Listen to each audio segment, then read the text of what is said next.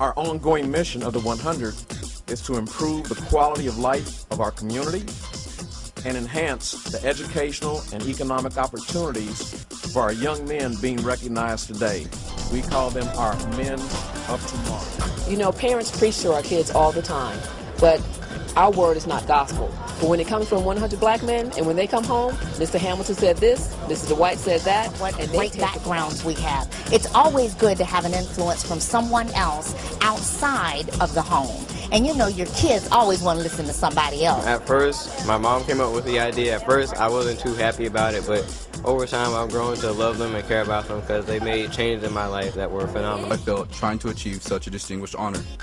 Lucky for me, my mom and the 100 Black Men mentors made sure I would achieve the rank of Eagle Scout. Not only do the mentors place a high value on academics, but they also help with everyday interactions. The mentoring sessions cover a large range of topics. As I look back over my 5-year association with the program, I think that some of the things that I have learned and experienced will be with me for the rest of my life.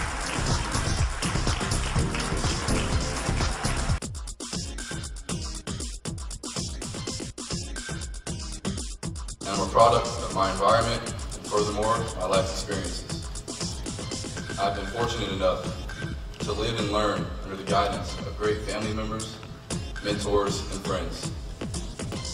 The 100 Black Men program has served as the third and final leg to stand on the stool of full maturity.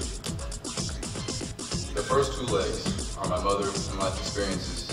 Brandon Curley. Academic excellence, academic achievement, academic honors, achievement award, athleticism award, attitude award, character award, leadership award, and the service award. My time in 100 Black Men has been just as helpful. Where else can you find a congregation of responsible, successful men dedicated to helping you? Where else can you confide in someone a problematic situation in which they tell you the outcome before you tell them? Where else can you learn that it's okay to tell another man, I love you? Where else can you become a mature man? And what is a mature man? The 100 Black Men answers these questions and many more. From maturity stems perspective. And from perspective stems emotional stability, perseverance, and humility. Maturity stems from the ability to change, which is so much easier said than done. The 100 Black Men program has illuminated to me that your path of life is not an absolute. It can change for better or worse at any time you so wish. So I will leave you with this. Maturity can be reached at any age.